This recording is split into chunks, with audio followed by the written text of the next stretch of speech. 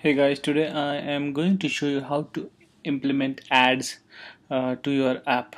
So first thing first, I will be showing you Admob integration. So Admob has a bunch of different sites. So I have created a few different apps of my own before. So how to do that? You can create a new app by saying add site app and enter details about your app, your iPhone app or Windows 7 app or Android app, anything, and it will create an app for you. And you can go to your app anytime and say, if I want to update this app, this is an iPhone app.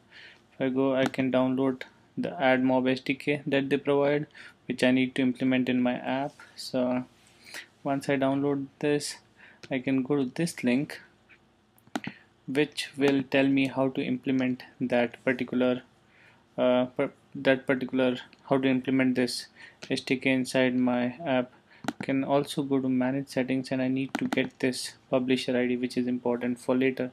So let's go ahead and copy this publisher ID, and I'll make a text edit file and save the publisher ID over there, so I don't need this. And now since I have my Admob SDK, I'll go to that and let me open that, and I have these files right now. So let me copy them, make a new folder and say Admob and paste these files here. So these are the very recent ones. Google just converted Admob into its own family saying of AdSense, and AdSense is being closed. AdSense for mobile applications is being closed in next few days. So let me go to this project which I made. It's Admob app project. It's just a basic view controller. I just made new project and I said view controller. There's nothing inside it. If I run it, you will see that it will just open it will create the icon and will open a view controller. Nothing, no coding inside it. So I will go to supporting files and add files to Admob app, and I will add the Admob file, copy items, add it. So it's added inside the folder, and now let's see what it asks me to do. So it says overview, a little bit requirements, what you need. It says add the existing files, which we did, and we added all the files, even the readme, but you can skip the readme. And we need three different frameworks. So what I will do is, let me keep this on the side, and it needs three frameworks. So I can just go ahead and say show in Finder I need audio toolbox. So where's audio toolbox? There's audio message UI, and system configuration. I want these three frameworks. Drag and drop, these are frameworks, so I can just give reference to them. I don't need to copy them inside the folder.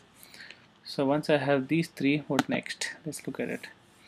So then adding a GAD banner view, so adding a 320 by 480 banner. So it shows how to do that. So first you need to import this in your view controller. So I'll open my view controller, add that, that's cool, and then I create a IVAR with that banner view. Implementation, it says just add this in your view did load. So I'll copy this, go to .m file, view did load is course commented, so I'll uncomment it, add this, and the only thing it needs is the banner unit ID. Now this is it says about it's your publisher ID, and I had copied it already. So I'll copy that and put it back here. And what else? And it needs view did unload, banner view release. I will just add banner view release here, and the result should be the ad. So let's see if it works. Let me run the application.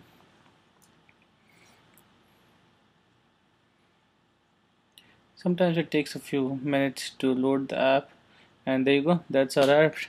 And that's how you add ads to your application. Thank you for looking at this tutorial. If you have any questions, comments, just write down in the comments in YouTube section. Thank you.